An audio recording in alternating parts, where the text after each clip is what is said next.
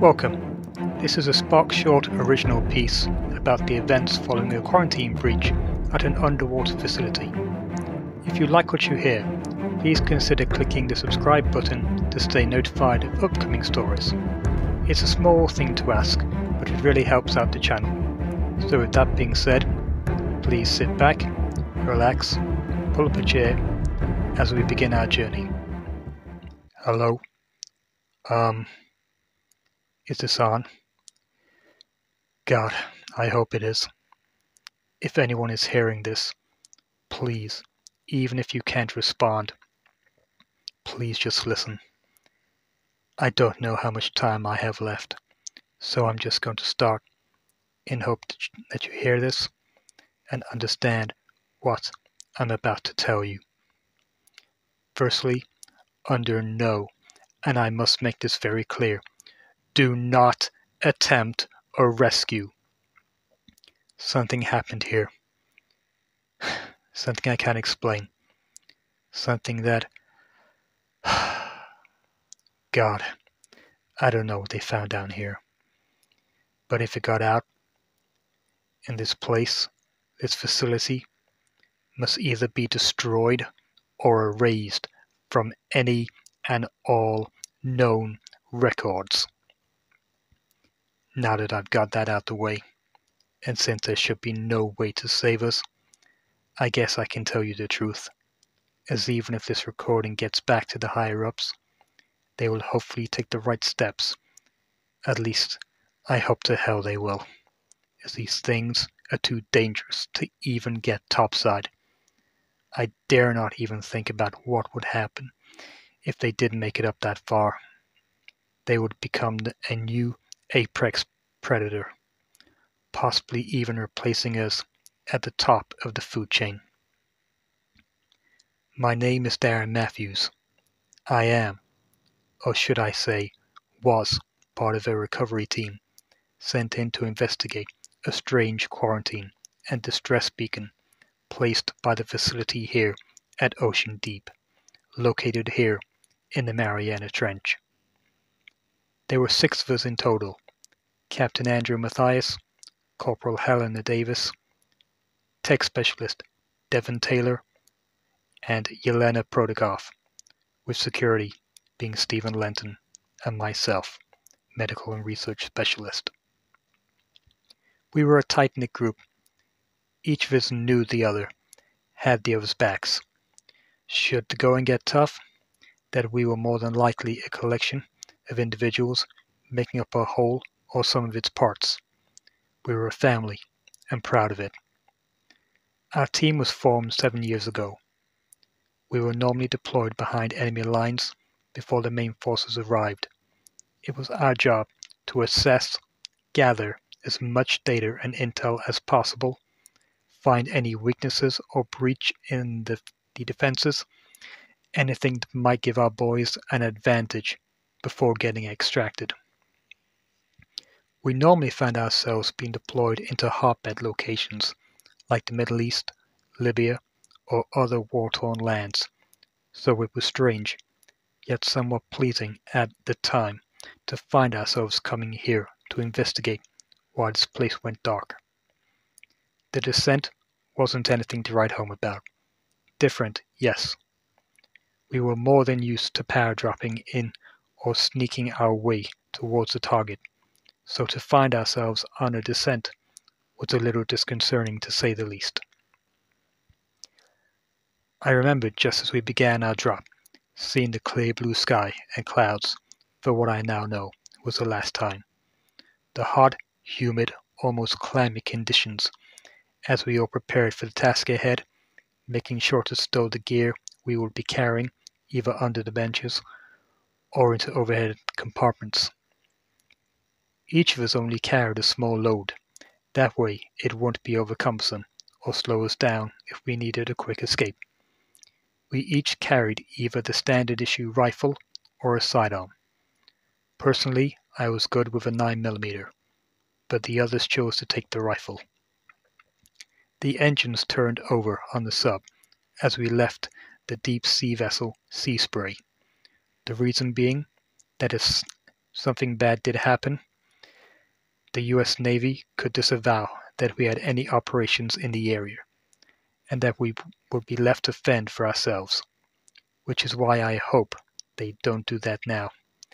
And if this is reaching anyone, please make sure this place is destroyed or never returned to. The dive itself took in the region of over 4 hours to reach Challenger Deep, the furthest known point down in the Mariana Trench. Not only that, but this is where the Ocean Deep facility lays. I recall during the drop, Captain Matthias going over the mission at hand. He had told us that the facility was privately owned and ran programs and tests for different corporations and also the US Defense Force. The facility was crewed with anything from minimal staff to maximum capacity of 12 staff on 3 monthly rotations. At present, due to a drop in funding, the station was currently running with just 6 staff, 2 sub-pilots, a junior medical doctor, researcher, facility engineer, and overseer. During these smaller crews, it was well documented that they would double up on jobs, so it wasn't uncommon to find the engineer taking up shifts on the communications, while the doctor or researchers might take the shifts in the arboretum or canteen preparing the meals. The subcrews mainly stayed with either manning their sub or performing checks on them, keeping it in tip-top shape. While going through the current manifest, we learned the names of the current station's crew. There was the overseer, a man by the name of Chris Vickers, a well-seasoned facility operator, whom had currently served 18 months down on Ocean Deep on a 3-year basis. Dixon Conahan was the engineer on duty. He seemed to have gained a reputation for being thorough and doing his due diligence in every check he made. Kaylee Yates' file was small compared to the rest. It seemed she was either a transfer or on placement as a junior doctor, and this was her first tour. The researcher went by the name of Michael Becker. From his photo, he appeared to be the eldest of the group, with a file that spoke for itself, a strong doctorate, with many awards on research and science conducted in extreme environments, yet failing to win any Nobel Prizes, or getting the recognition his file seemed to merit. The last 2 files came as a pair, George Carrada and Anthony Calazio, both whom worked as sub-pilots and marine biologists. Both had racked up 6 years combined between themselves, serving 30 months apiece. As we studied each file in turn, making sure to comb every inch, studying each detail before passing it on to the others in the group, to gain a fuller picture, we were still no clearer as to why the quarantine had been activated or why there had been a cause for radio silence. No file explained or seemed to show any of the current crew dealing with mental or physical stress. No signs seemed to point to any psychotic breakdown or showed any murky past. They all appeared to be competent, if not outstanding, in their field. If anyone had a question mark hanging over them, it would have been that of the researcher, Michael Becker. It may have been an old trope, but if anything was likely to happen, it would have started there. Once all the files had been analyzed, Captain Matthias made his assessment. We were to firstly proceed to the central hub. Once there, we would have full control to most, if not all, of the facility's key systems. After that, we would begin a sweep of the sections one at a time. Hopefully, it was nothing more than a down transmitter, and the quarantine had been an error, or had been placed in haste. Yet, with Chris Vickers' track record, he didn't appear to be a man whom rushed into any decision lightly. The closer we approached Ocean Deep, we began sending out standard hails, just in case this was nothing more than a down transmitter. Yet, as we waited, sitting in the pitch-black darkness of freezing cold waters, at a point deeper than most humans had ever ventured, the silence was deafening. That before too long, as we reached the required depth, we moved the sub towards the coordinates of the facility. As we approached the rather sharp incline from out of the inky black void, we noticed an eerie glow haloed light beaming from over the cresting peak. Sure enough, as we reached the top, sitting nestled almost against the sheer cliff face ledge, stood Ocean Deep, a 3-story tall complex that was circular in nature and design, almost looking like something akin to one of our ringed worlds, with the central section adopting the feel of the rings. Each of the 3 levels was connected by what appeared to be central shafts. Whether or not this meant there was a working elevator or handrails was yet to be discovered. On outward inspection, there appeared to be nothing wrong, as if everything was operating as it should. We made a pass at the communications antenna, checking to see if they may have sustained any damage, and yet nothing. It all appeared to be as though the facility was in perfect working order and should be able to send and receive transmissions without any trouble. This had set a tone to unsettle and unnerve the group, with a few passing remarks called out along the lines of, "What the hell?" and "Something doesn't sit right, sir." These comments were however quickly squashed and muted by Captain Matthias, whom ordered us to relax and focus on the task at hand. After inspecting the communications relays, we proceeded to make our way towards the moon pool, located at the base of Ocean Deep. However, this only served to heighten our already stoked tension upon discovering that the station's submersible was still docked in there. I remember Corporal Helena Davis and Captain Matthias getting into a heated debate up front. From what we could all tell, we were all thinking the same thing. No broken transmitter, hub still in the moon pool. This was all beginning to stink of someone going over the edge, or worse, a hostage situation.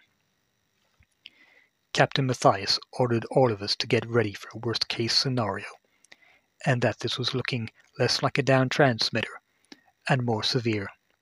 Upon those words, the team began to check and ready their rifles.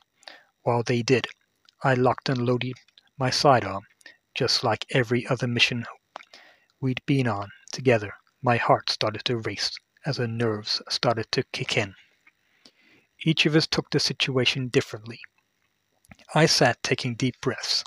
Devon and Yelena both geared themselves up, placing on their headsets while making last-minute studies of the facility.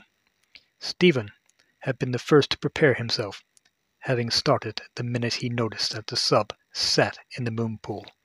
It was almost as if he'd had a sixth sense, yet he never showed it. He was a man of few words, but always bore an expression of readiness, even in the downtimes. He always made sure to keep himself within a moment's notice at battle stations. Helena had been piloting the sub on the descent, and took the break to quickly prepare herself, whilst Captain Matthias continued to study Ocean Deep, as if trying to unlock its secrets before we all entered. Once we had recomposed ourselves and allowed the tension to drop, bringing us all back into the moment, Captain Matthias turned back to Devon and Yelena, asking for options on gaining access to Ocean Deep. It only took a few simple checks for Devon and Yelena to both concur that there was another entry point if the moon pool was currently in use, but it meant using the airlock on the outer ring, which would increase our wait time by a number of hours due to decompression. As a feeling of like having a lead balloon dropped on your chest, the disgust and dismay set back in. We'd already been cooped up in this sub for over 4 hours. Now we were to spend even longer just waiting in a decompression chamber. Helena brought the sub round to the location of the airlock and set about locking both ourselves and the facility together. We all heard the metallic thud, followed by that of rushing air as we all disembarked, heading into the chamber. The chamber itself wasn't overly well designed in accommodating the 6 of us and our gear. It was basically nothing more than a whitewashed metallic walled sphere with a graded floor, a small lowered and raised platform designed in a way so that the occupants could sit on the floor and gain a modicum of respite. The inner doorway leading into the facility gave a small if fleeting glimpse of the road ahead. As the others sat, gathering their thoughts for the journey ahead, before them, I stood looking out into the facility. It was a standard for the complex of this nature, sealed bulkheads of a sickly neon yellow nature, with pipes running overhead. Metallic grill grates lined the floor of the passageway that opened up into what appeared to be a central chamber, leading to the various sections. Nothing seemed to be out of place, nor did it look as if there was any signs of foul play. It was too quiet, and all the roads led towards a hostile takeover from within. "See anything that might give us an indication?" Captain Matthias had asked, coming to join me in the doorway. "Nothing, sir. No signs of struggle, or anyone was in a hurry," I replied. "Once the command level is secure, I am going to put Yelena with you, gathering as much data as possible before we reconvene to decide our next course of action," he told me. Even now I can still hear his voice. I lost count of the time we all spent crammed into the decompression chamber. All I know is that it was a relief when the automated terminal switched over from red to green. Following our standard formation, both Yelena and Devon took up positions either side of Stephen as he stood by the entry hatch. Myself, Helena, and Captain Matthias all situated as a rear guard. On Matthias's command, Stephen turned the wheel on the hatch, all of us hearing the metallic hiss of the airlock parting as it opened fully. Both Yelena and Devon advanced forward down the passageway, followed closely by Stephen. Once they had reached the central chamber and performed their checks, they signaled back for us to join them. As much as it was a relief to be able to walk more than a few feet, I couldn't help but feel that we had entered into an extremely hostile environment. You could hear the dripping of water from the pipes onto the floor below. The air, although being somewhat cooler, still felt heavy and constricting. From what we could see, there was 3 exit points leading away from the airlock. To the left, a sign above the passageway read Moonpool and Subbay. The central passageway carried on towards the command center, while the right side led off to medical and research. I could only assume that the hydroponics, canteen, and crew quarters were on the far side of the complex. As we stood studying the signs, Stephen, Yelena, and Devon had all taken up positions at each entry point, guarding our positions. Still, it all appeared quiet, so much so that you could hear a pin drop against the drip drops of water.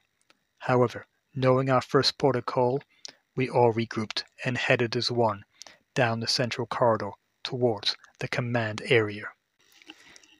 As we entered out into the command chamber, I had been right in my earlier assessment that the canteen and crew quarters had been located at the far end of the complex. Yet, that did little or nothing to put my mind at ease. In front of us lay undisturbed crates filled with supplies of various degrees, medical food, research, even engineering workhouses, all piled up, ready to be shipped off to various locations within the facility. On one of the crates labeled for the canteen was a clipboard with a half-filled-out checklist. It seemed that the chief engineer at the time, this Dixon Conahan, had been pulled away quickly from his job, but for what reason was unclear. Dominating the central chamber was a laddered access route leading in both directions. Knowing our destination led up, taking point as always, Devon ascended up firstly, followed closely by Yelena, and then Stephen. Once more we were all set to wait, keeping an eye out for any activity from any of the trailing corridors. Now that the main security forces were upper level, the creaking bulkheads, dripping pipes, ghostly silence, and rhythmic sway of the air conditioning units added a whole new creep factor to the now expansive, empty interior. 3 quick blips on the radio signaled our attention that the coast was clear and all was good for us to proceed. Yet, as the blips had come through, I had unnerved myself mainly through a runaway imagination. Yet, as Captain Matthias ascended, firstly followed by myself and then Corporal Helena, I was glad to be back around people, yet even more so concerned of the lack of Ocean Deep crew, having already been through 2 areas and not yet heard or seen a soul. This was becoming ever more so troubling. The main central command chamber is unlike anything I've ever seen before. A large half-dome-like structure built with raised and lowered platform levels stationed around the outermost areas for engineering, air quality control, sub-relay systems, and research, while the innermost comprises of communications, medical, and a large rectangular table with sub-level scans of currently investigated areas. I can see the overseer's office just over to the far right, tucked into one of the walls, and I'll be damned if I ever go near or into that room ever again.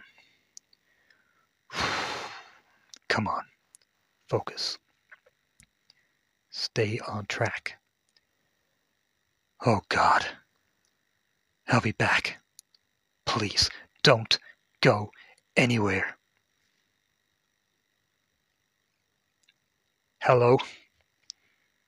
God, please still be on. Come on, get this out before it's too late. Okay. So, we all began our sweeps of the command level, operating our various stations, each trying to make sense of what might have happened here. Captain Matthias took the break in activity to scope out the overseer's Chris Vickers' office. I chose at first to begin my search through the crew's psych files and evaluation reports. From the medical Dr. Kaylee Yates. Needless to say, for a junior doctor or transfer personnel, she was very thorough, much like a placement student or first-year rookie could be, always following the rulebook before knowing which rules to skirt and which to tighten up on. Each of the crew appeared to be in good, if not strangely perfect health. No one seemed to be on the brink of breakdown, or showed any evidence of having an episode. So once I completed the download onto my USB, I moved on over to Michael Becker's research terminal. Here a command. Even though we could use the terminals down in their areas, each station was linked up to the command center, so at least there was an active backup in case one system crashed. The research reports read just like I had anticipated for a man who looked like a university lecturer, and well-versed in doctorates. His reports were extremely well-grounded, almost to a point of scarily overly observant. Yet, within his files were requests from independent companies asking for deeper surveys of the unexplored areas, some that even appeared to throw the safety of the subcrews in jeopardy, each of which had an addendum attached from Michael, giving feedback saying how ludicrous their requests had been.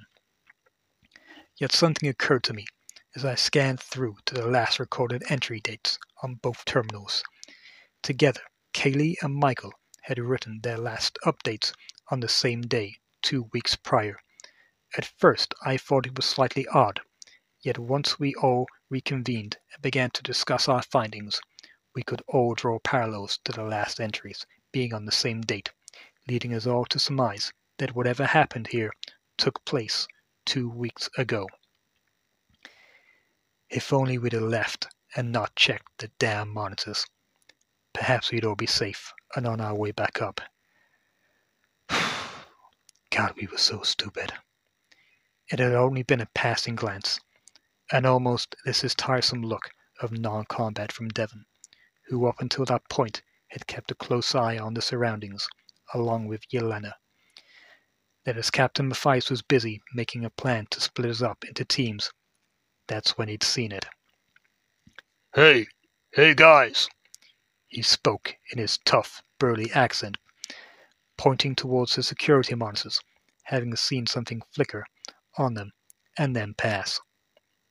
As we all looked at the camera, it had changed to whatever he'd witnessed to the hydroponics lab. Of course we'd all jibed him, saying he was seeing things at first. He'd been so adamant about seeing something, that Stephen had taken over control of the feed and began cycling back and forth, trying to see what had spooked Devon. Of course, that's when it happened. Then we saw it, dooming ourselves and sealing our fate. At first we thought we were all looking at the moon pool. It almost looked like water reflecting off the surface of something metallic. That was until we saw and realized that it wasn't seawater at all, but a thick fog cloud. To begin with, none of us could make out which area this was. Maybe it was the canteen, or had some contaminant got spilled out into the medical bay. Yet, it was Stephen that informed us all that this was a research lab we were all looking at. Again, the expressions we all carried, except for that of Devon, was that it seemed to be some sort of contagion that had more than likely swept through from the area, and that the crew had decided to seal themselves away in their quarters or holed up in the subbay. All the signs seemed to point towards that, except for as Stephen checked the security logs, all but one of the crew was accounted for in entering the research lab before the quarantine lockdown occurred. Yet it was never lifted, meaning, as he informed us all, that all of the station's crew were mostly all still present in the thick fog lab, except for the chief engineer Dixon Carnahan, whose logs showed having him trying to release the emergency releases, yet not succeeding. As Captain Matthias's request, Stephen was tasked with replaying the last events from 2 weeks prior to get a handle on what had happened here. Even now, it still chills me to the core thinking about it, as we watched as it appears some sort of accident happened here to one of the crew, as they were wheeled into the containment chamber. Yet no sooner had they all finished that, they were all backing off and bringing the liquid nitrogen chamber down. It seemed something had caught Michael Becker's attention, as he looked to be the closer of the group to the glass, as the liquid nitrogen flooded the chamber. That's when it happened, as they all stood waiting, like watching a horror movie, knowing a jump scare is coming, yet still getting you at the same time. It happened. We all saw this creature in the mist attack the glass. Even now, I'm struggling to find words to describe it. It's like a collection of parts taken from other sea life in order to evolve, is the only way I can put it. It had the body of a small squid, 6 spindly-like legs like that of a crab. Nothing that resembles a head, only a neckline with razor-sharp pincers on either side, and a more of sharp shark's teeth. At first, it seemed like we were only needing to deal with one of these things, but as the situation in the research lab proved, and escalated, going rapidly out of control, the second sub-pilot was pulled, almost as if yanked into the fog mist by this creature that latched and coiled around his right leg. The remaining 3 staff, stuck within the lab, took the sensible approach to back as far from the chamber as possible. We're not sure what happened to Dixon or Chris. Dixon due to the camera never being on him, and Chris walked out of the camera sight, never to be seen again. Yet we knew he had never left the room again. As for Michael and Kaylee, it seemed they were observing Dixon for a while until turning away as if in horror of something. But they then chose to stand or sit on tables as the fog expanded in the lab. At first I was puzzled. Now I know why. These things, these creatures, hunt on sound. They're completely blind, yet they have the best hearing or echolocation known to man. Not only that, but they wait out their prey, letting them make the first move. And that doesn't even have to be by foot. Any sound alerts them to investigate. Witnessing this had instantly changed the parameters of our investigation. We could confirm that most of the crew were dead, except for the overseer and chief engineer. It now became apparent that we needed to find them and extract them, and if possible, subdue this creature. Corporal Helena Davis elected to stay up in the command center and follow our progress on the monitors, while we all headed off to the research lab. Every step felt like the sense of dread and foreboding followed us, as if the Grim Reaper themselves stood shoulder to shoulder with us. None of us knew what we would encounter as we approached the lab, yet it was easy to see through the glass that the thick liquid nitrogen fog had now engulfed the entirety of the chamber. Stephen, Yelena, and Devon took up position against the door, whilst Captain Matthias stood behind them. I'd been tasked with releasing the quarantine from the adjacent room, linking to the chamber. "Captain Matthias, Chief Engineer is dead," I reported in almost stumbling over his corpse that lay strewn across the floor, his pained expression almost making me feel sick. As I took note, his body seemed like it had imploded from within, at the base of the neck, almost as if one of these creatures had burst out of him. His head was barely left hanging onto his remnants of his neck. Blood seemed to have pooled in places before drying, and spindly like feet prints looked to have crawled away from the body, using the wall to climb and then enter an overhead exposed grate. It was more than likely the chief engineer hadn't seen his attacker coming, and hopefully or mercilessly died quickly. Yet the pain of the explosion, probably not. Captain Matthias entered quickly into the security station area, noticing as I had the body. He gave me a look of, "We need to get this done," before exiting. From the main terminal, I saw that Dixon, their chief engineer, had nearly got the lockdown released, and the system was only waiting for confirmation to deactivate. From here, I had a first-hand view of the research lab. The thick fog made it difficult to see anything, but that didn't stop me from looking for shapes, large or small.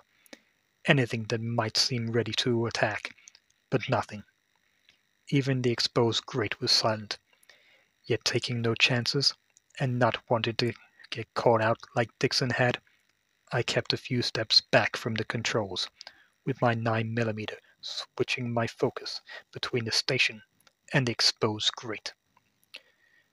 "Releasing the lockdown on your command, sir," I called out, waiting for Matthias to give the go-ahead and for the group to ready themselves for whatever lay beyond the door.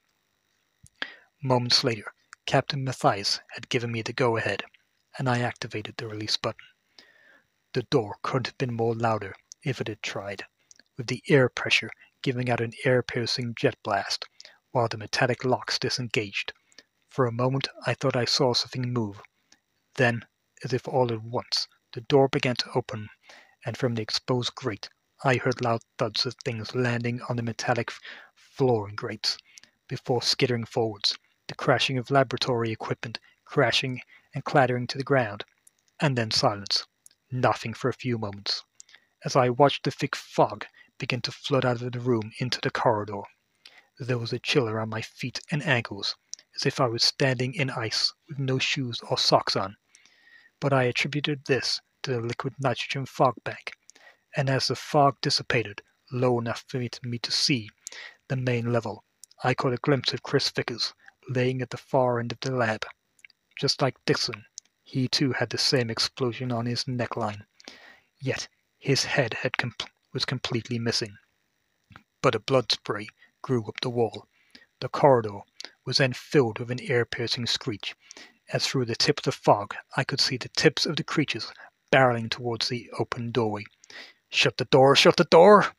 I screamed, hoping someone might have had time to grab it, so I could re-engage the locks.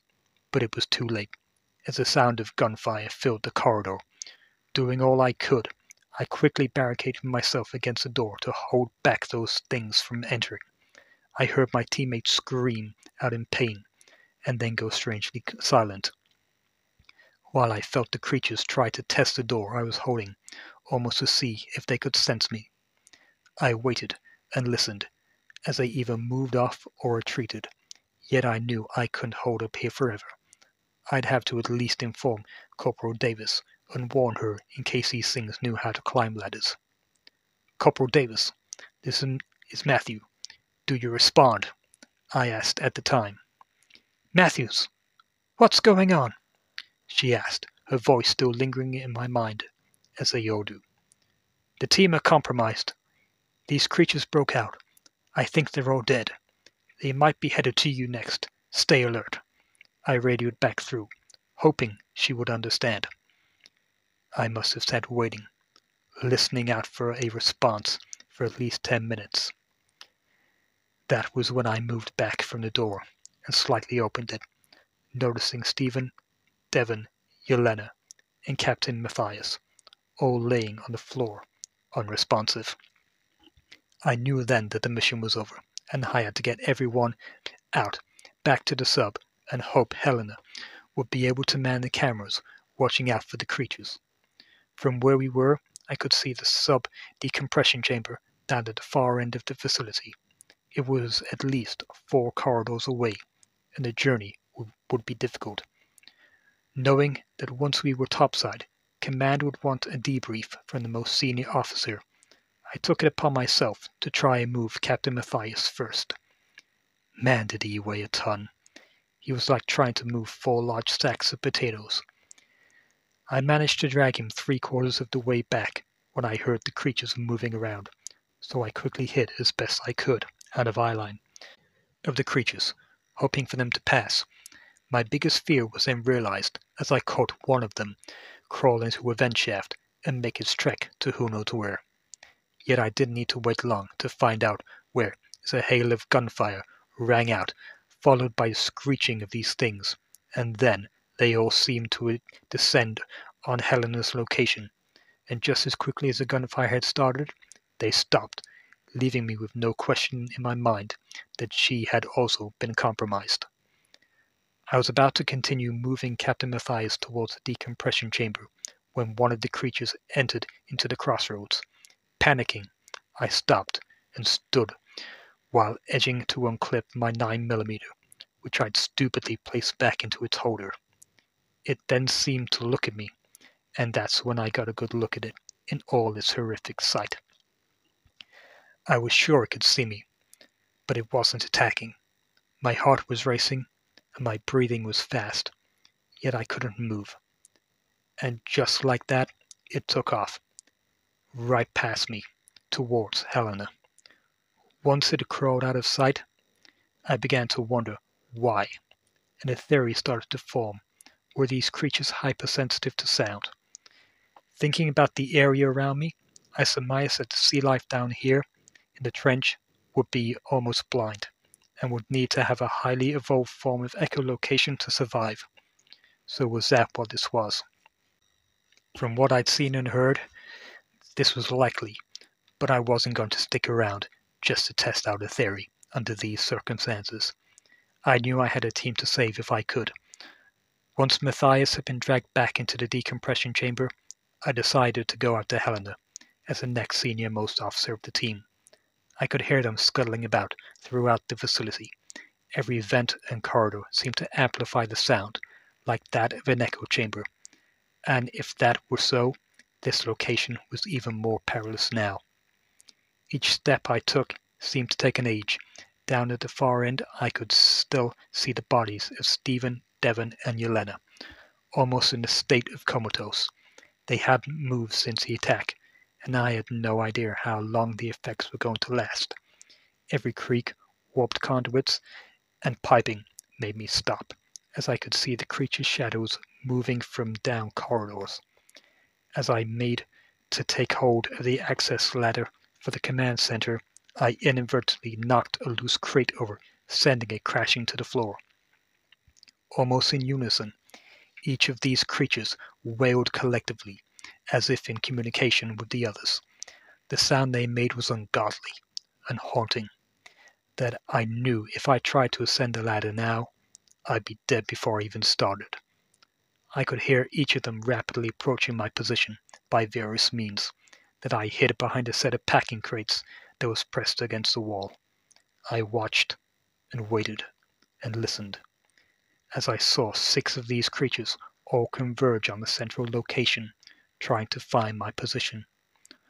One of them jumped on top of the packing crate I was hid behind.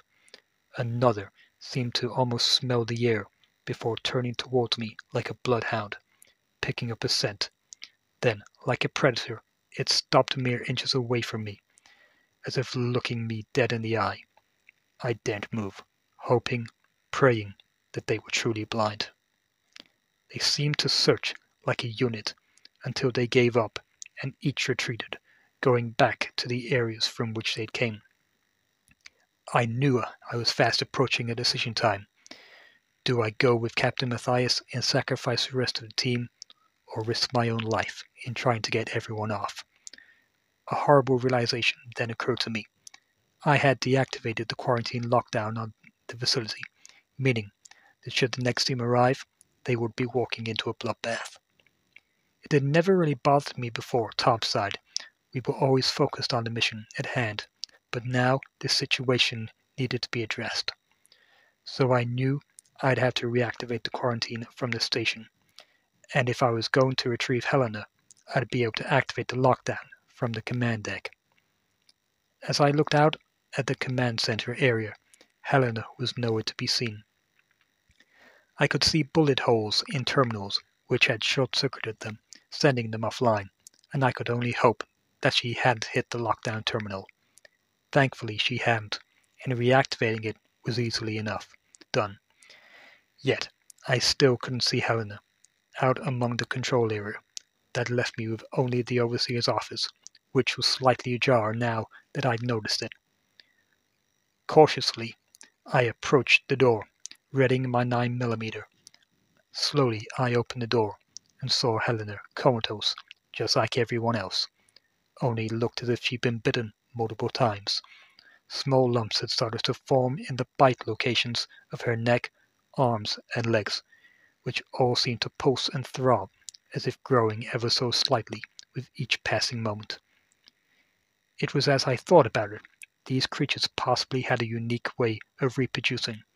Much like an insect wasp can cannibalize ladybirds to serve as living hosts before the offspring eat their way out of the living host, were these creatures the same, their bites carrying either embryos or parasites, embedding into their victims before giving birth.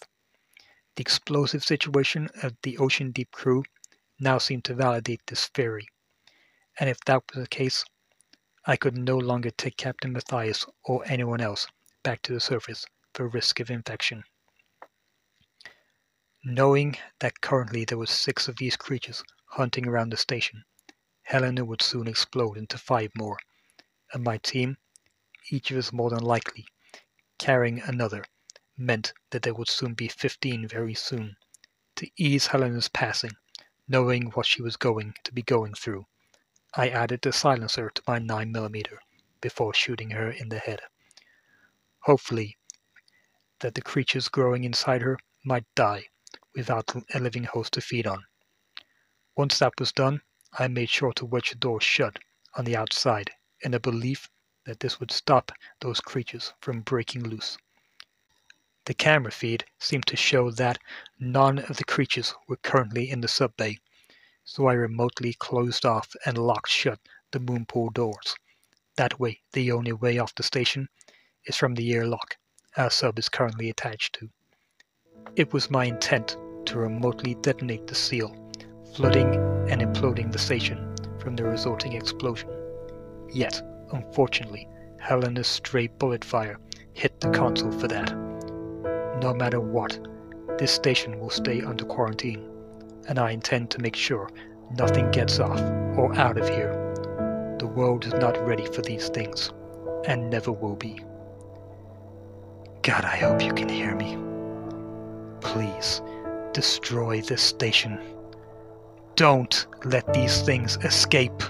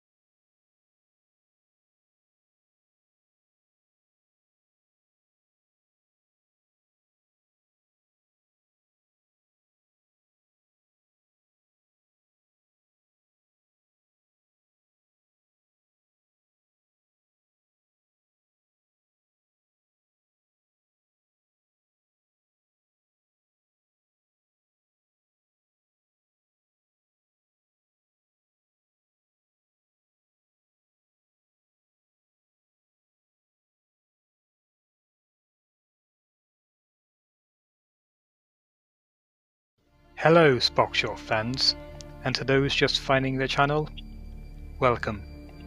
You are about to embark on a tale, taking two people to a destination that goes beyond their control or understanding.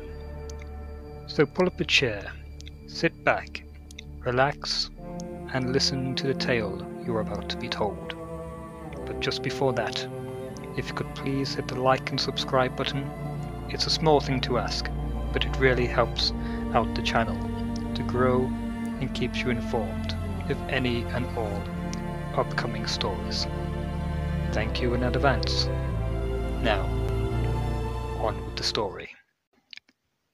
By the dawn of the 22nd century, mankind had dealt with a lot in its history, mired in war, disease, death, and poverty.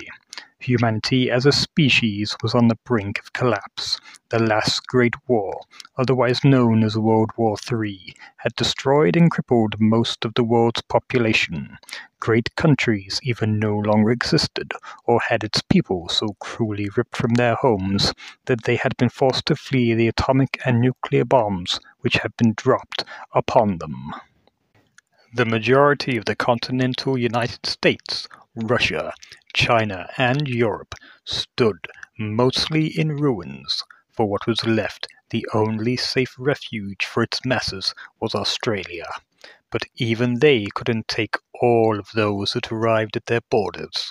So it was left for them to fend for themselves until the background radiation had died down enough for them to safely return, living no longer in the big cities and mainland towns, but on the fringes, often taking risks to venture deeper into their once great homelands, to find supplies and building materials to help them in their rebuilding process. The Great War had started in the late 2020s. No one could remember now how it all started, other than it had begun in Israel and had dragged the whole world into its conflict. To call it a war is an incorrect term, most like an extermination. Unlike the wars of the First and Second, this one didn't rage on for 5 years. It was over within the first few months, with the bombs being dropped, wiping out everything in their path. Yet from the wreckage of this, humanity as a people began to come together, with its nations now realizing that their once former barriers no longer existed, and instead came together, putting old grudges and hates aside to once more rise out of the ashes and become a truly global civilization. And by the turn of the early 22nd century, mankind was once again ready to take to the stars and begin again, in earnest, not as men and women from different lands, but as one nation under a healing and rebuilding world. Under the old guard, plans that had laid dormant for colonies on both Luna, the Earth's moon, Mars, and even a colony space station commenced. The lunar colony was the first waypoint to be established, being used as a springboard for ships heading out to Mars, as well as scouting Venus to run tests on floating colonies high into the clouds, where the atmospheric pressures were far from tolerable. To keep the risk down in case of difficulties, small Explorer-class ships were sent out from Lunar Gateway, with a crew size max of 2 people, each possessing skills that contributed the others. These small crafts were by no means cramped or forced to have its crew on top of one another. The small ships were designed in an arrowhead formation, with the cockpit area designed over 2 levels.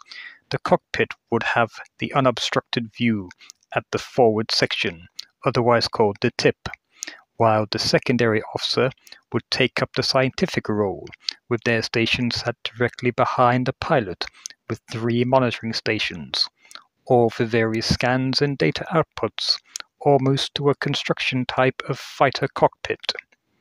To either side of the front of the ship was the individual cabins, both designed with all possible needs, each with a sleeping bed, desk and reading material, along with bathrooms. These rooms then led off to the rear of the ship, making up the dining and engineering work hubs. Each of the ships was equipped with the latest FTL drives, with breakthrough and advancements having been made in ion drive technology, allowing each ship to cross distances between Earth and Mars in record times. Mike Williams was a man in his early 40s. He had helped and given input into the design of the Arrowhead ships. He had been given the honor of even being the first ever test pilot, making sure to put the new design through its paces before fully going into operational use. Serena Mekhachenkov was a young and impressionable woman whose IQ was outstanding to say the least.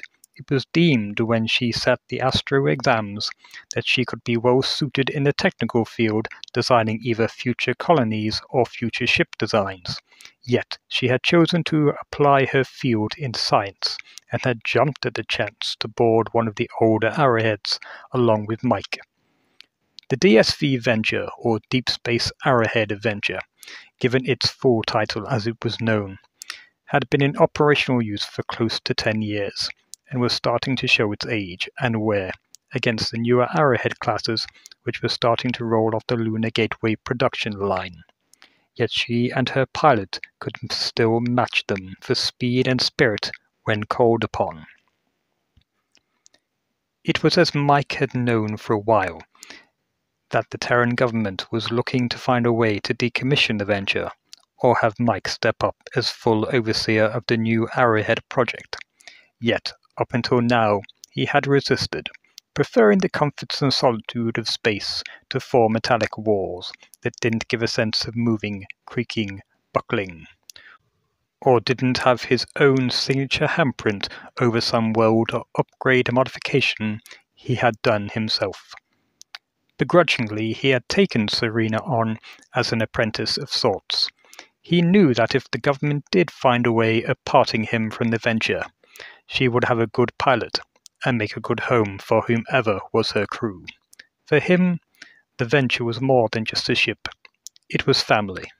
A part of him he'd put himself into, and he just couldn't leave her. Serena had taken time to settle in and learn to cope with Mike's ways of doing things at first. She tried to increase the output of the ion drives, or threatened to rip them out altogether at the next dry dock, but Mike had sworn he'd sooner throw her off the ship than see her touch or remove anything he'd become accustomed to. Eventually, however, she learned to accept the old ship for what it meant to Mike, and worked around the issues that cropped up from time to time, helping to keep the old girl out of the scrapyard for just a little longer. But even she could see that the Venture was running on borrowed time, and sooner rather than later her day would come. Yet Serena hoped that maybe by that time Mike, or even she herself, would have enough pull to make sure the Venture was the first inductee into a shipyard museum, rather than being turned in for scrap. Until that day came, though, they had a mission to undertake, to keep them away from the launch of the new breed of Arrowhead class, which was to be the third in its line. Mike, Serena, and the Venture were sent out to scan for suitable colony locations on Mars. With the Venture's ion drives pushing them hard, their journey would take roughly 3 months. Then the standard 6 to 8, which had been set by the old rockets of pre-World War III Earth. This would give the Terran government enough time to fully disband and discontinue the Type 1 Arrowhead ships. The journey had been pretty uneventful, with both Mike and Serena while away their time at their stations, or with Mike showing Serena how to fully understand and become a pilot. The rest of the time they had spent in their own cabins, watching old movies or television shows at the dining table, finding a few to be quite enjoyable. It had been, however, when they had arrived at the fringes of the Martian sector that Serena had detected something strange on her instruments. "Mike, I'm telling you, this isn't background noise from Mars or its 2 moons. This is coming from beyond them," Serena spoke, running her fingers over the various commands at her station, trying to get fix on the location. Mike sat and waited. They had been on this journey now for a few months, with no contact from Earth, Lunar Gateway, or any other ships, and Mars was still a dead world at this time. "Have you managed to triangulate the signal yet?" Mike inquired, getting a little apprehensive. "Almost," Serena answered, more focused on her readouts than looking at him to deliver the message. Then, after a few more inputs, she hit it. "Got it. Whatever this signal is, it's coming from the far side of the planet, located at a distance of 0.5 AUs. "That can't be right." "That's what it's telling me." "Serena, that puts us in the asteroid field," Mike added. Leaving the pit, Mike came and stood by Serena's console, which was displaying the signal's point of origin. "You know what this means," Mike said, rubbing his chin. "We call this in?" Serena responded, looking up to him, only now starting to see the first strains of grey appearing at the edges of his hairline. "That's an option. Or—" He stopped, thinking about things. He knew if they rationed their supplies, they could make the extended trip. Likewise, he knew that the Terran government would be too focused on their projects to approve the investigation, yet given it would mean that the venture would be away for a longer period of time, he couldn't see them having a problem with it. "If we ration our supplies, we have, from here on out, and forego this current assignment, of which I'm sure that they would happily send out another ship anyway, we could make it to the signal," Mike suggested. "You know that means going against protocol," Serena added. "Sure, but it keeps the venture out of dry dock for a bit longer," Mike finished. Serena didn't need to say any more. She, just like Mike, were both invested in tracking down the signal, and Mike was right. They would just send another ship out here anyway, so they weren't losing anything by investigating. The following few weeks was fraught with trying to get more detailed and accurate positioning checks on the signal from the asteroid belt.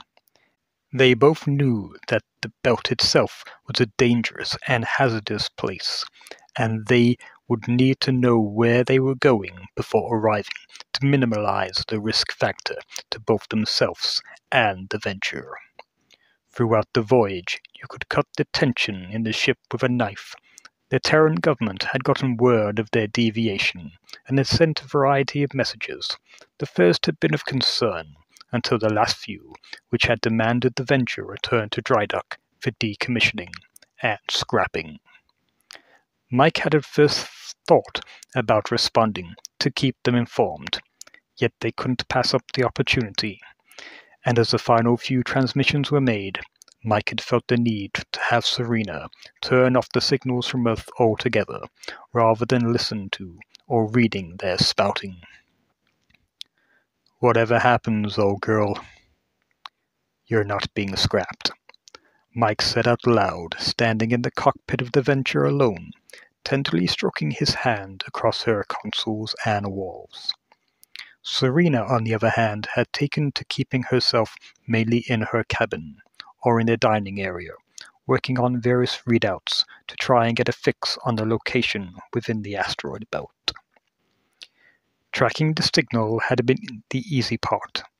It was a constant fixed location from the belt, and yet the wave band would continue to ebb and flow, getting closer before receding. This made getting an accurate positioning from within the asteroid field difficult.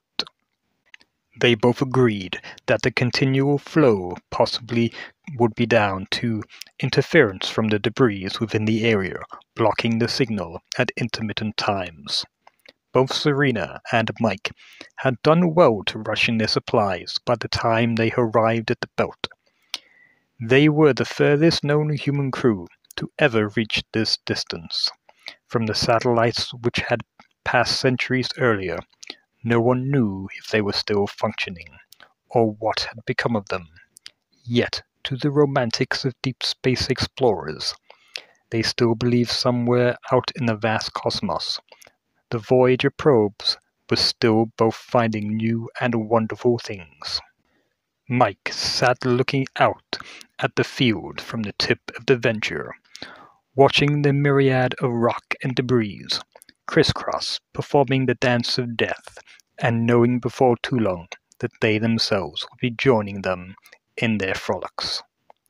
All the while, Serena worked at her station, inputting various algorithms and computations into the system that she had been working on to try and get a fix on this mysterious signal they had encountered weeks prior.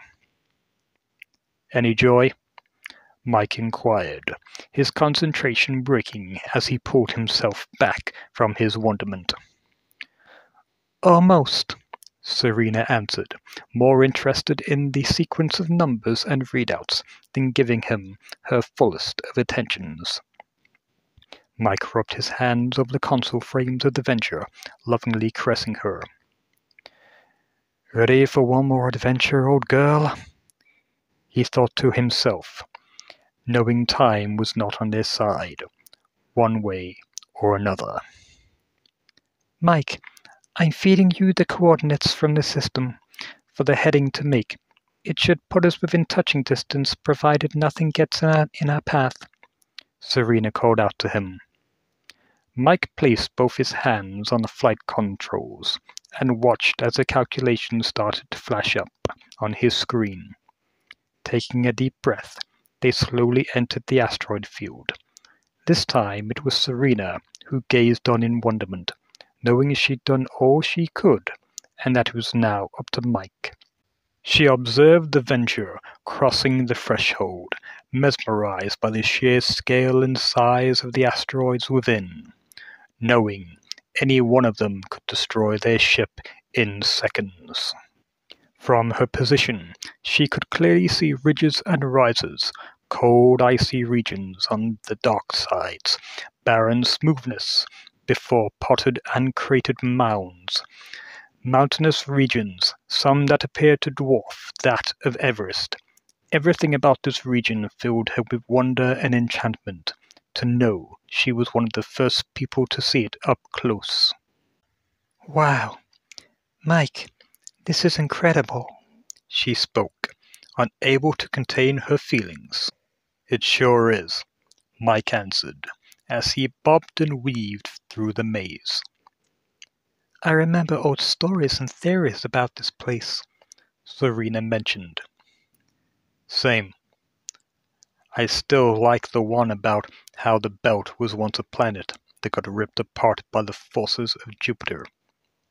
Or so they say," Mike added. "Go on," Serena asked, curiously wanting Mike to finish. "No, it's silly, really," Mike said, sounding foolish. "It's only me, you, and the Venture that's going to hear it," Serena mused. Mike let out a wry smile and chuckle. "Okay then. But this goes no further than you two ladies," he began. "Cross our hearts. Isn't that right, Venture?" Serena answered, smiling back whilst placing a hand on her heart, while tapping a few controls on the Venture's science terminals to simulate that the Venture was also in agreement. "Okay, you two," Mike stated, sighing before beginning.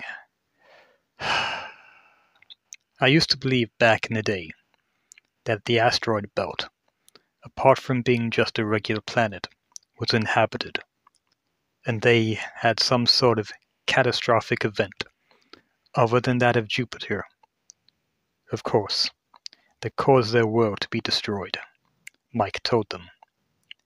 "Any ideas?" Serena questioned, listening intently. Anything from a great global quake to the planet's core destabilizing. And apart from the rock and debris we see around us, the only other remains is the dwarf planet Ceres, which used to be one of their moons.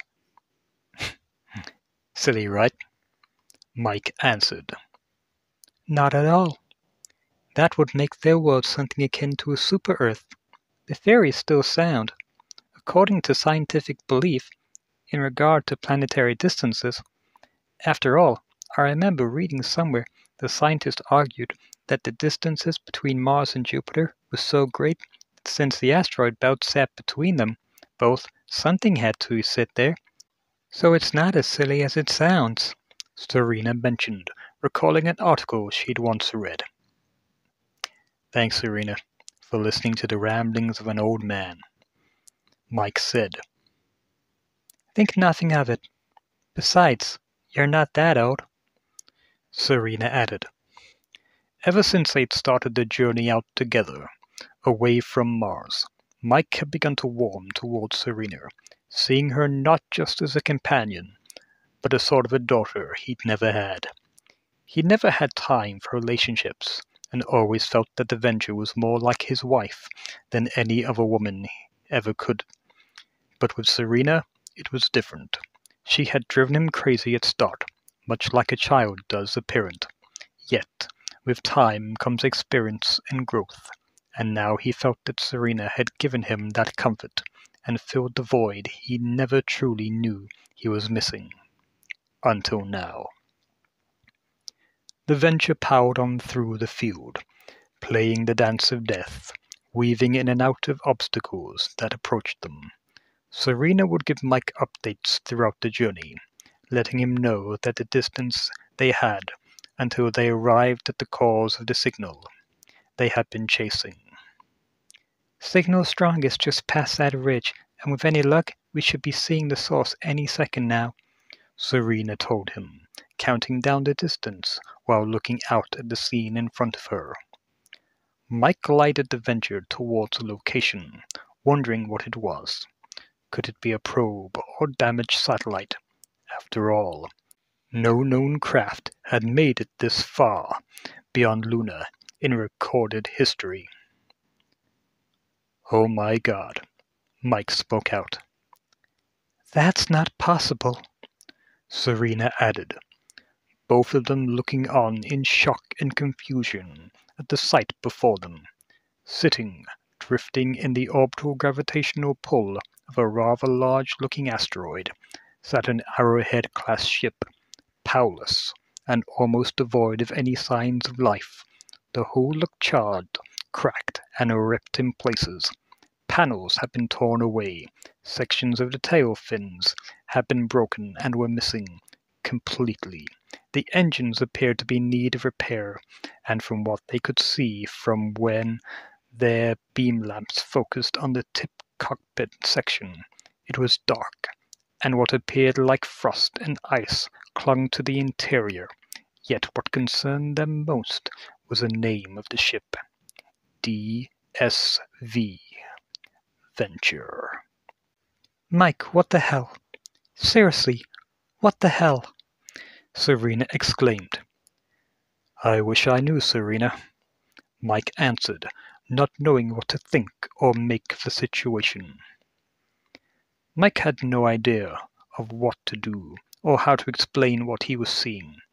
Everything he had come to know about space had just been thrown out the window, and now he was in unknown territory, and his mind was racing with wild theories, just to try and explain what he was seeing, without any scientific proof to back any of it up, ranging from time-slipping to as far-flung as aliens, or even further, that maybe his theory of an anomaly from the missing destroyed planet had something to do with it.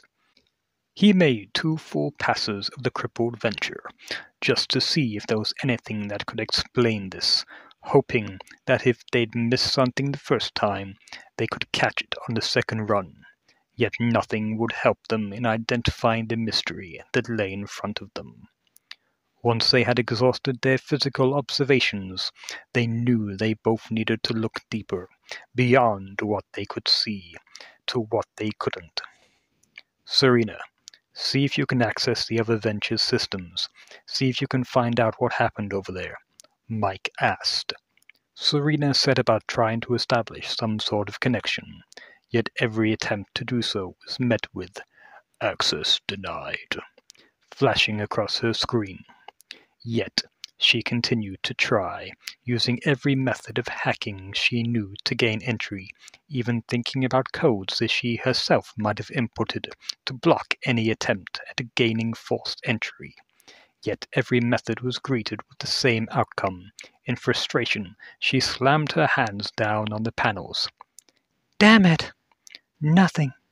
I'm blocked out of every attempt, she stated. Looks like we're going to have to do this a hard way. Not how I wanted to go about it, but needs must, Mike told her, knowing that their only option left to them now was boarding the stricken Venture to try and find out what had happened.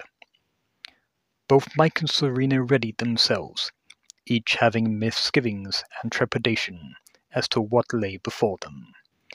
It concerned them as to what had happened to themselves, or what state they would find the inner workings of the ship, but they both knew that they couldn't leave a mystery like this unsolved. Once they were ready in their spacesuits, Mike remotely guided their Venture to docking with the other Venture, both vessels coming together, joining as one, back to back, in perfect symmetry. They both waited in their airlocks for the signal before attempting to gain access. At first it appeared that the controls to unlocking the hatch of the Venture wouldn't release, that Mike had to pry the handle and system from the outside. Seriously, Mike, this already doesn't look good if the airlock's jammed, Serena mentioned. We have to go on. Something happened here, Mike informed her, giving her a concerned look. After prying the handle of the airlock, finally giving way, opening up, gaining them access into the interior of the ship. The interior rear compartment was that of engineering. Ice crystals hung in the vacuum of space. Loose equipment drifted uncontrollably in the airy silence. Out the corner of her eye line, Serena saw a figure floating off towards the far corner of the workhouse, and proceeded over to investigate, finding it to be an unused spacesuit, drifting, having come away from its housing berth. At first she had been cautious, almost afraid to turn the spacesuit over, hoping that she wouldn't find either herself or Mike inside of it. Yet she had been thankful it wasn't, yet nervous as to where they both were on this craft. I get a feeling something bad happened here, Serena posed. Agreed, Mike stated, trying to find the station and controls that would bring power back to the Venture. As Mike looked and began to tinker around with various circuits, trying to regain power, Serena stayed close to him, around the area.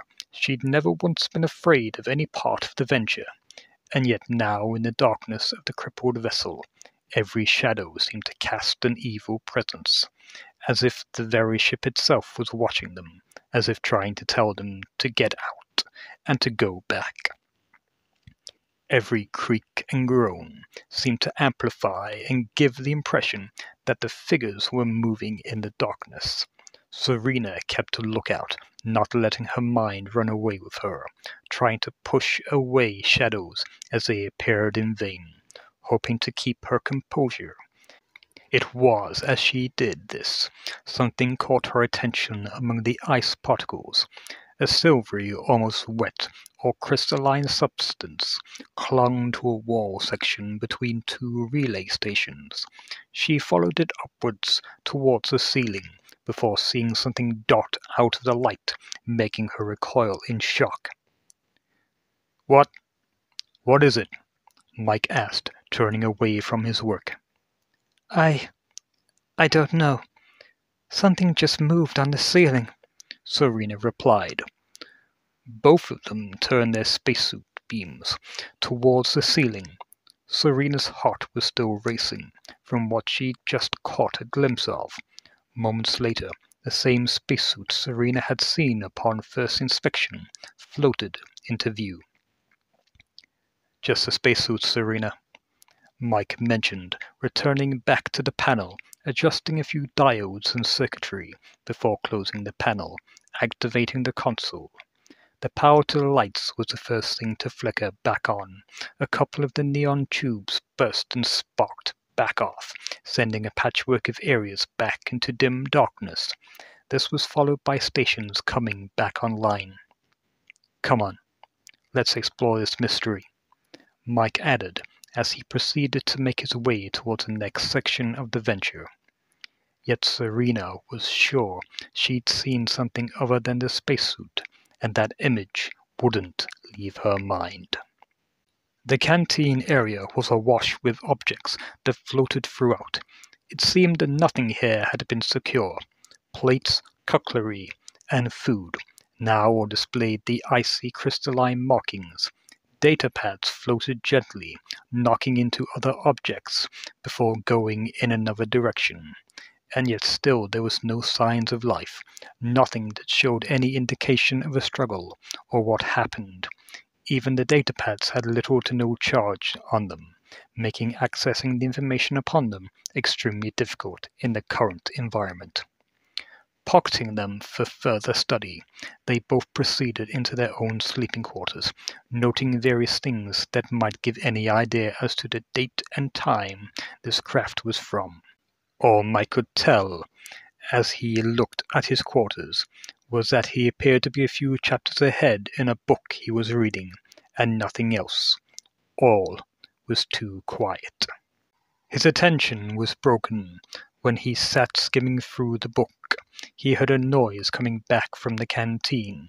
He poked his head out of his quarters, noting that Serena had also heard a noise. Go check on the cockpit. See if you can download any data. Then we leave. I'm getting that feeling, like you, that we shouldn't be here, Mike said. Once Serena had left, Mike made his way back into the canteen area, looking around, trying to find anything that might have caused the sound he'd heard. It had almost sounded like something crashing against another metallic object, like when pans land on floors. Yet, from what he could tell, all the cutlery was floating. Nothing appeared to have hit the floor. It was, however, as he turned his attention towards the engineering compartment that he noticed the grill grate towards the ceiling had been ripped from its housing, as if something had burst through, leaving an icy crystalline trail. He followed it with his spacesuit lamp, tracing a path across the ceiling, before seeing a tendril for a brief second, before he then felt something tighten across his waist, yanking him from the ground, and then nothingness, almost a peaceful, serene calmness, before searing pain, followed by suffocation. Serena made her way into the cockpit area, and gave out a sigh of relief to find that the systems were now activated once more. She noticed that the automated distress beacon was the root cause that had brought them here, and so decided to switch it off before going through the files for downloading. It was as she looked at the files, they were dated only a few days after their own arrival within the belt. The last recorded entry had been made by Mike. This is possibly my last entry. I have no idea if this will ever reach anyone, or if you'll ever see this, but I have to put this down. We made a mistake venturing off from our assignment, coming to the belt to investigate the signal. It should have been a warning. We found a ship floating adrift on the far side of the belt, something like we'd never seen before. It wasn't metallic or an Earth-based construction at all. It seemed something akin to a biological ship, huge in scale. The Venture compares to that of one of its shuttles. We entered onto it, not knowing what we would find. Serena took data readouts. She was trying to crack the code and understand their language. I say was. That is because something grabbed her as we made our way back to the Venture. It tore her off the ground and swallowed her whole. This creature is totally see-through, and I can still see her, struggling to break free. What a thing dissolved her. I managed to make it back to the Venture, with that thing on my ass. But it took hold of the ship, tearing and ripping it up, trying to gain entry. I managed to escape, but I can only hope that mankind never find this craft or where it came from. As for me, I know I'm dead. Fuel is about gone, and supplies will be long since used up before any help arrives. I'm going to activate the Venture's destruction sequence. It's untested, and hopefully will work. And if by some chance it doesn't, please understand, we should never have opened that door. Mike out. Serena couldn't believe what she was hearing. Somehow, they had, or would find a craft from another world, and would both end up dead. She kept reading through the files, trying to see if there was any reason why the auto-destruct hadn't happened. Then she found it. Somehow, the drive had exploded, but instead of destroying the Venture, the resulting explosion and asteroid's gravitational harmonics had opened up a time fissure, pulling the Venture back in time. Serena finished downloading the files and quickly headed back to the canteen to find Mike. As Serena opened the door to the canteen, she could see a beam of light pointing towards the floor. She followed it back to its source, coming to look at a viscous, hideous blob-like creature with tendrils protruding from its surface. From within its body, Serena could see Mike, half dissolved, his skin having been peeled away, and now nothing more than sinew, bone, and ligaments were in the process of being dissolved. That was when she saw two overgrown, huge eyes scanning the area and coming to rest upon her. The creature let out a horrific screech before grabbing her, giving her no chance to escape the area. Hello, Sparkshot fans, and to those just finding the channel, welcome. You are about to embark on a tale of one man's final report. So pull up a chair, sit back, relax, and listen to the tale you are about to be told. But before that, if you could please hit the like and subscribe button. It's a small thing to ask, but it really helps out the channel to grow and keep you informed of any and all upcoming stories. Thank you for now, and on with the story. This is the last report of Captain Andrew Matthews, operating out of Lunar Outpost 1. What the hell did I just witness? The computer is telling me that there are no signals being transmitted from command back on Earth. And I have no idea what to do now. I have no idea if this recording will ever reach anyone, or if I'm just making this for prosperity's sake.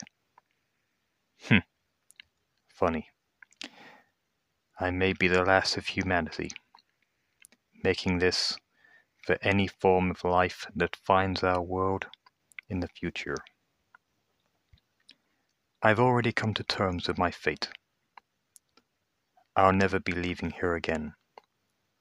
The oxygen will long run out, and in turn become poisonous before anyone arrives, which only leaves me with two choices, quick or slow. But before I make that call, let me tell you what has happened. This world you're standing on, that you have found, drifting through the galactic cosmos, once orbited a planet rich and teeming with life. Its oceans were a dazzling hue of crystal blue.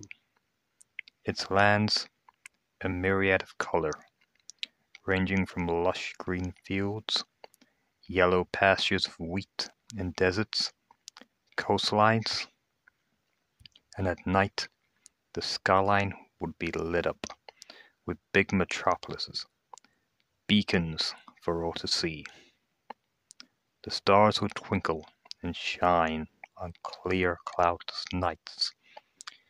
You could make out the constellations of Orion, Great and Small Bear, the Southern Cross, and many more. In the early years of our history, seafarers would use the stars to guide them across the oceans, and the tribes of the land would use them to track the seasons.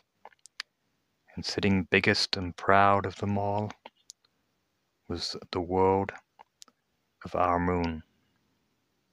It controlled the ebbs and flows of the tides and gave us life. Many of our Earth scientists believed that our moon was born out of an impact of two worlds, ours and another called Theia. Our history wasn't the best, but I guess the same can be said for anywhere out there in the grand universe. At first, our world was ruled by creatures we would come to know as dinosaurs, and they existed for hundreds of millions of years, until they were wiped out by an asteroid. Over time, humanity evolved. We were tribal and nomadic at the beginning, and as our species grew, we developed language, art, culture, and unfortunately war. For a species as young as ours, we had a mastery over using weapons of war, always finding new and inventive ways to destroy, butcher, and maim others, all in the name of peace. Yet from such conflicts came discoveries and technological advancements, and it was only in the last 200 years that we as a species went from cars, vehicles which traveled on the road, to ships which could firstly take to the air and then space. Yet, as we evolved, so too did our weapons of war.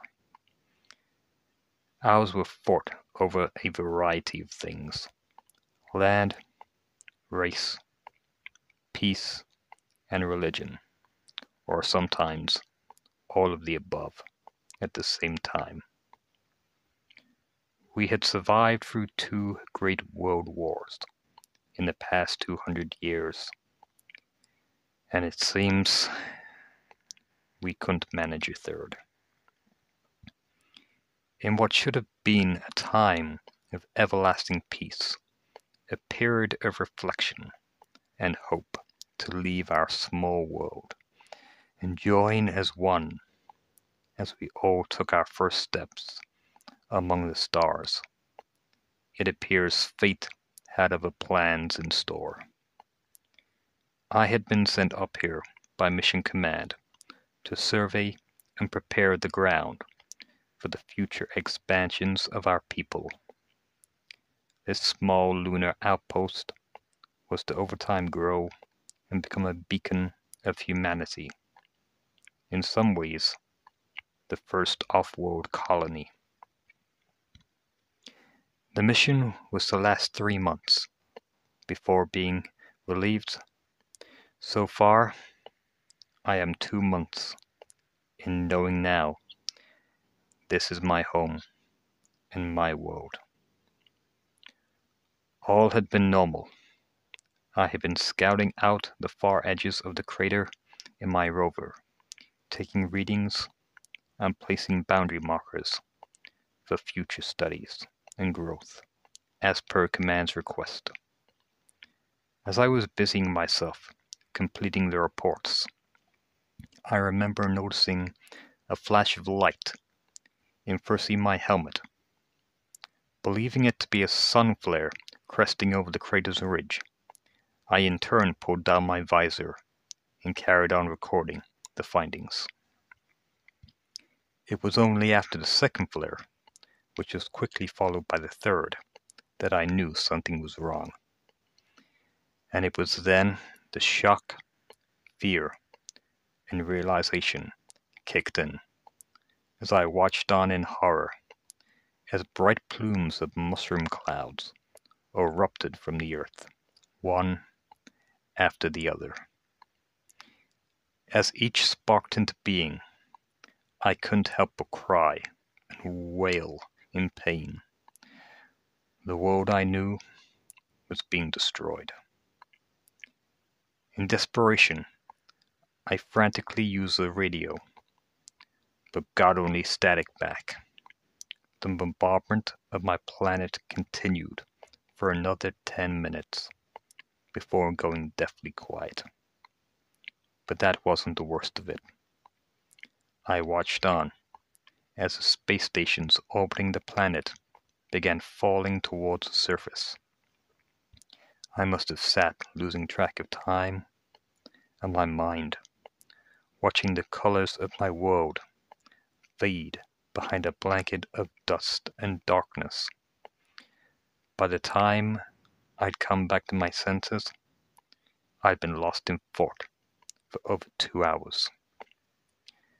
Little did I know, in fact, of the damage which was still going on beneath the thick radiation clouds that now enveloped my world. As I sat drinking a farewell to all those that were dead and dying down on the earth, a thick, blood-red crimson hue began to crisscross the world, breaking through the grayish darkness, growing in intensity and volume, that I could only sit on in disbelief. As the world I'd known all my life began to bleed and shine, with the toxic atmosphere parting, revealing the destruction below. For the world of green and blue I once knew had vanished, leaving in its wake now was a molten fireball of lava, black molten rock. I couldn't recognize anything of my once former world. But this display by my planet would only be fleeting, as once the luminosity had reached a crescendo, it ripped itself in half, exploding like that of a fireball, hurtling the moon out of orbit and sending it drifting through space, with me as its last surviving remnants of humanity. So if anyone or anything happens to by chance stumble across this wandering moon, or find this station, and you are able to play back this transmission, know that there was once a planet called Earth, and a species known as humanity, one which had so much to give, and gave in to the rigors of war. The majority of its people didn't deserve the fate that was inflicted upon it. I can only hope that they died quickly and in no pain. My heart goes out to them, To those who pressed the nuclear war that destroyed my world, damn you. So here I sit, having poured myself a drink, raising a toast to all those lost, and to the planet Earth. Once I finish this drink, I intend to blow out the window. With no hope of rescue, and rather than suffer the effects of carbon monoxide, I don't want to call this cowardice, but rather, so long. This is Captain Andrew Matthews, signing off.